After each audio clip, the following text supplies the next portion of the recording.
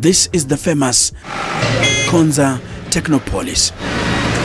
It is the first time horizontal structures are coming up. I'm coming here and I am already impressed. It is literally where Kenya's tech world will be converging. Innovation is at the cornerstone of the project. A good number of global tech firms are already investing into this future. Chinese multinational technology corporation Huawei Technologies Company Limited are already here. They have rented a space on the city's headquarters, the Konza complex. Welcome to Kenya's city of the future, Konza Technopolis.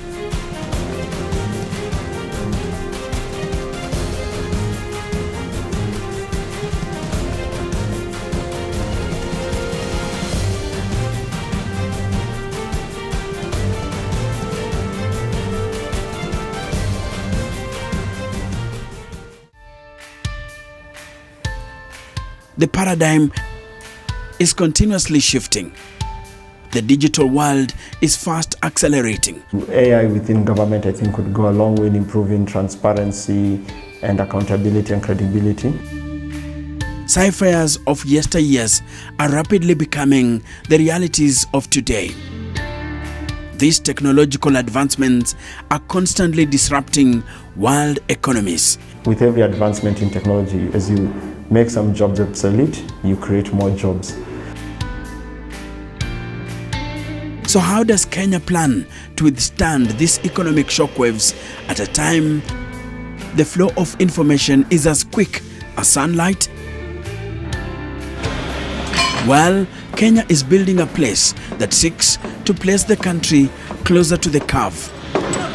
A place that will have tools for the future. We are in the middle of it to ensure that we are able to adopt the latest technology within the country and also in the Technopolis.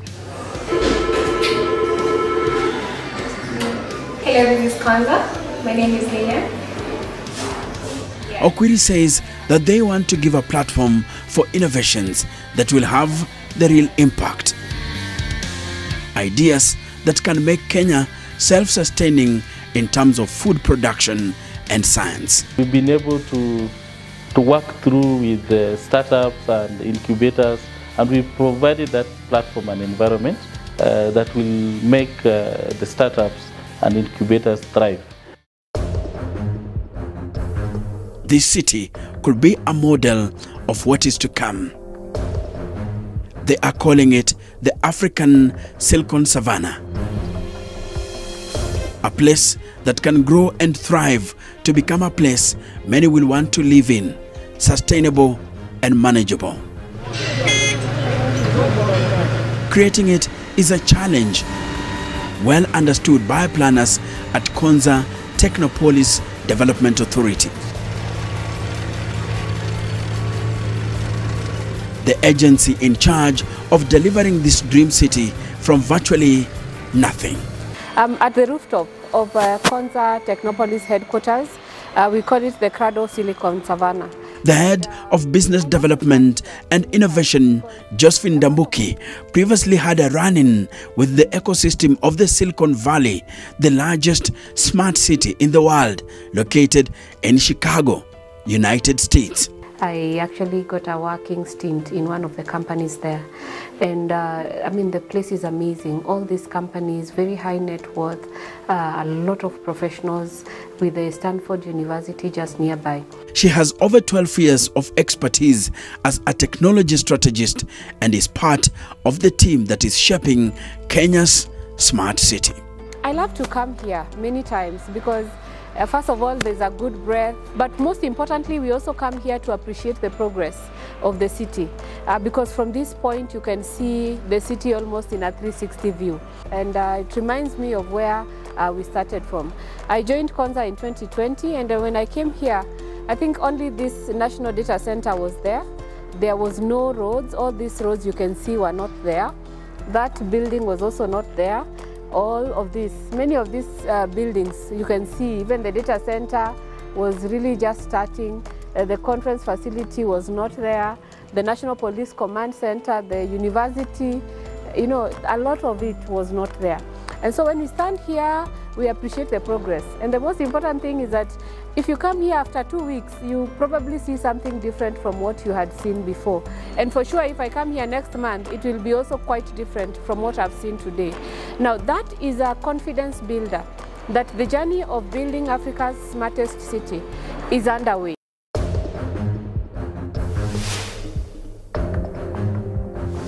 The core mandate of the Konza Technopolis Development Authority is to construct a city that is most livable in Africa,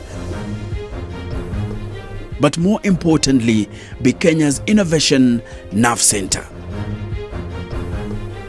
Since construction work began several years ago, Konza has undergone a remarkable transformation and a lot is happening.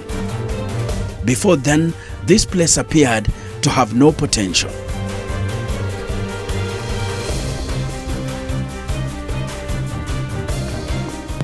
While this is beautiful, as you can see, horizontal structures, traffic lights, and everything that pertains to a digital city are being brought up here. Engineers and builders are busy putting up structures left, right, center. It is what we are calling the future of Kenyan cities. My name is Engineer Francis Kibara Mwangi, a civil engineer at Konza Technopolis. I have been here since 2018. Now I'm on my 5th year. Happy, of course, to have participated in both the design and supervision of the works in Konza Technopolis.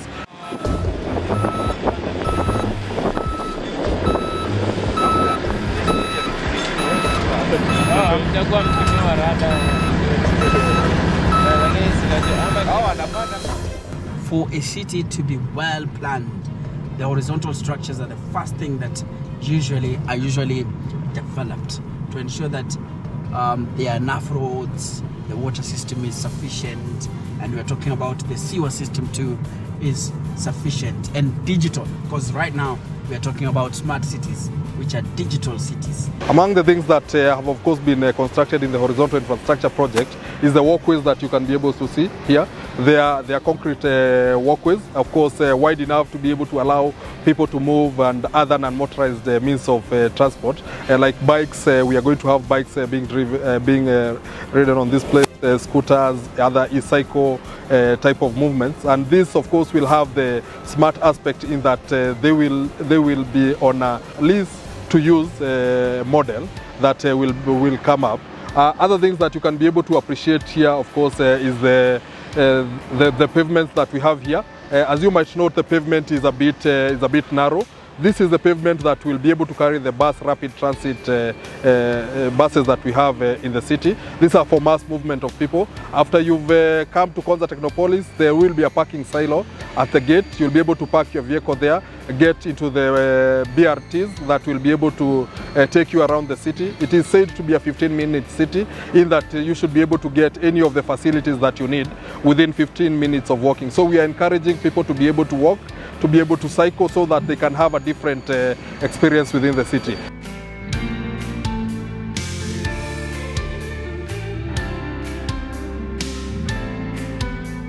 And the city is expected to have a population of 30,000 in phase 1, and at full build-up, it is expected to have a population of 240,000. It is expected that 75% of this population will be resident in Konza, 25% will be transit population. It is about 6 p.m. and construction is going on.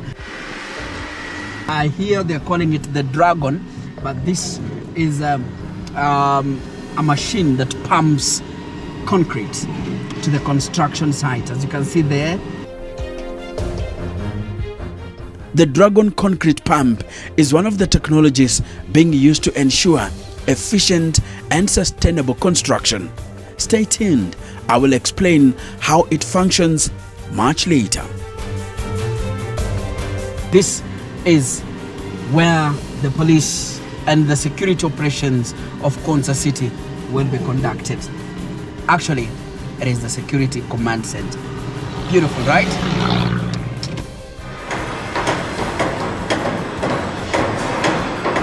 At the heart of this construction site are dedicated engineers, architects and builders working tirelessly to bring this vision to life. Konza complex, basically the Konza headquarters that we have behind us here. This was a 3-in-1 building. It has an office block that is already constructed, occupied by different investors, as well as it acts as our headquarters for Konza Technopolis. The construction in front of us here is the conference facility. My name is Job Abuga,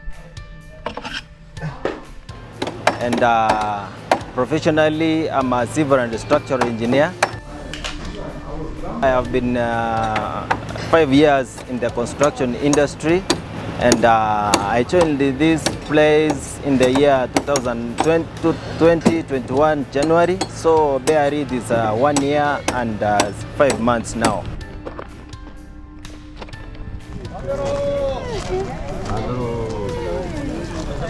It's 2 p.m. on the second day of my visit to Konza City. And these builders have just returned from lunch. Some light work out here before they return to their stations. They are erecting structures for Kenya's cutting-edge science university.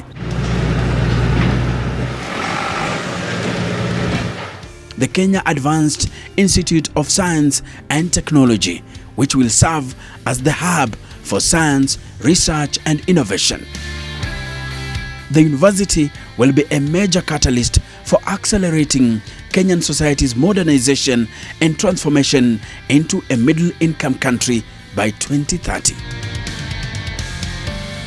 A graduate-only university being undertaken by the Ministry of Education.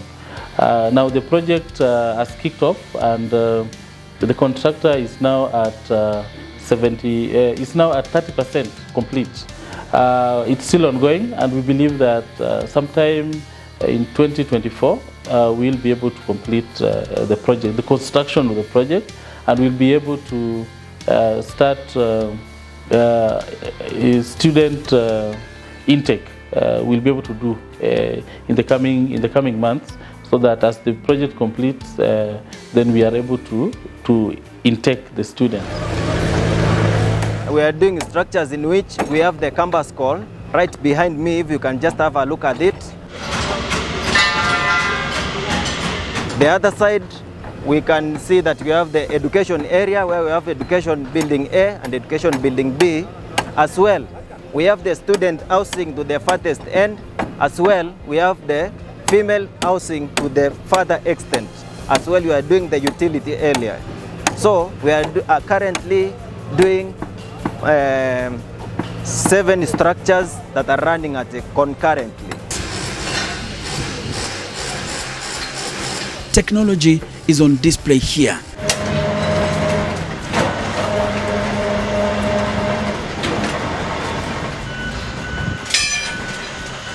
Massive cranes transporting heavy materials such as steel frames and steel bars.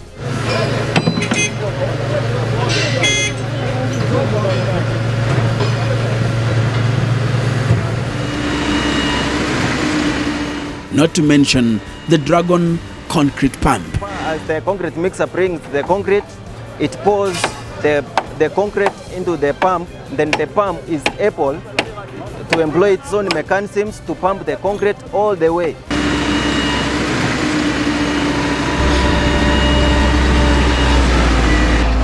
The concrete pump enables the precise placement of concrete,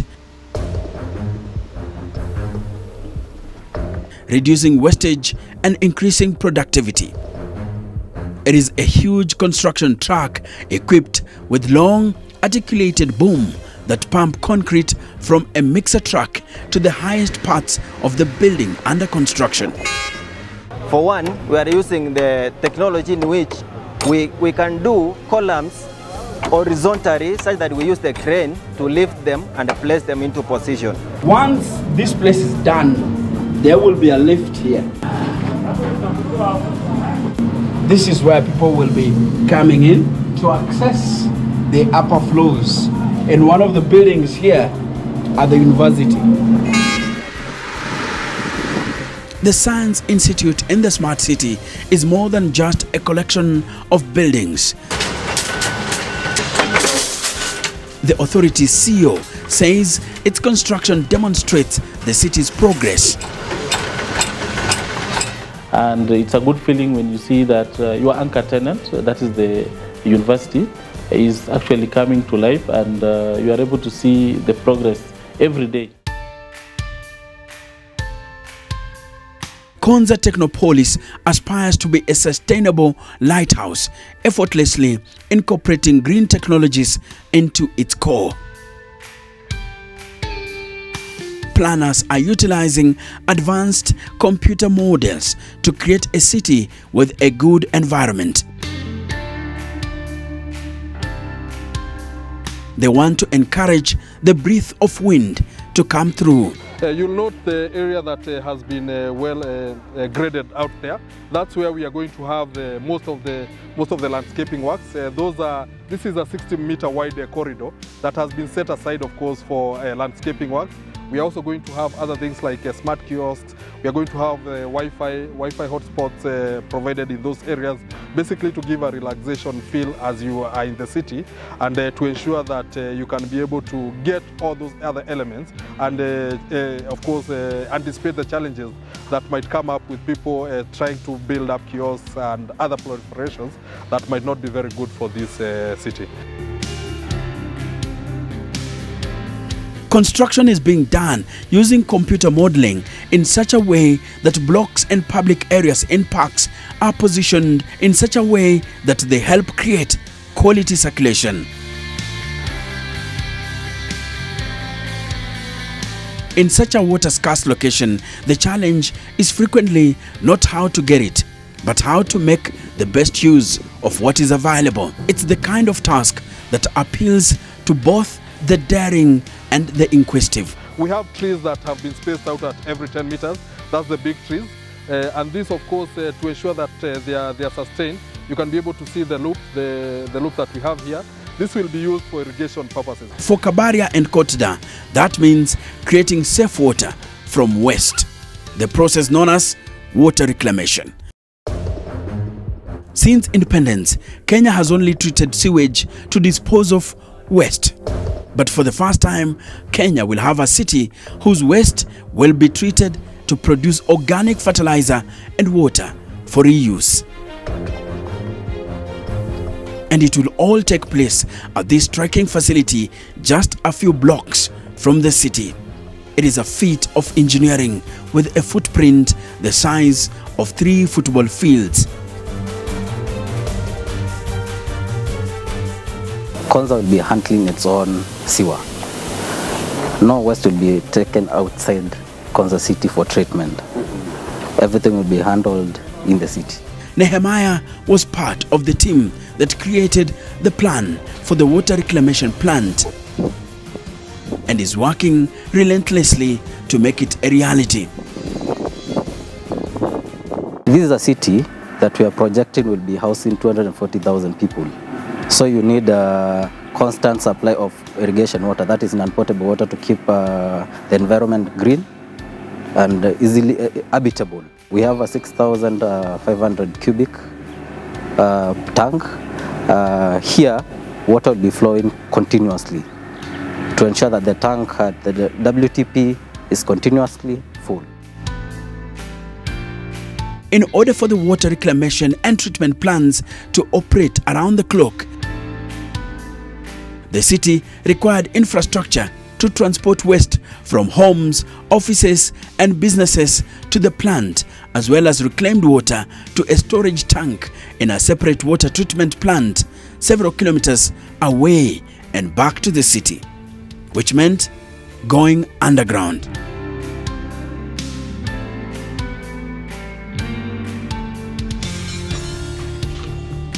Kotda has been creating underground infrastructure with precision planned levels for key utilities such as water, natural gas, sewer, electrical tunnels, and even telecommunications superhighways since construction began.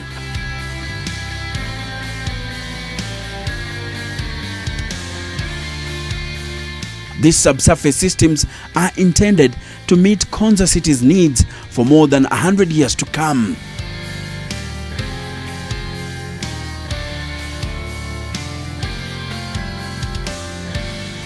But perhaps one of the most difficulties confronting Kenyan cities and towns is maintaining a consistent and safe supply of one of the most scarce resources, water. Rain is frequently the most efficient source of fresh water.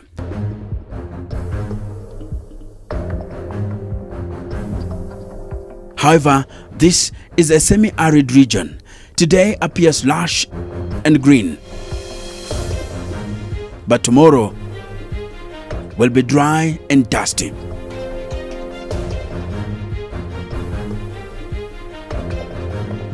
So how can you maintain a steady supply of clean water? Planners are looking at a water source closer home, Thwake Dam, located in Makueni County. Thwake Dam, whose construction is projected to be completed in 2024, will provide Konza City with a consistent supply of water, and the city authority is already planning for the future.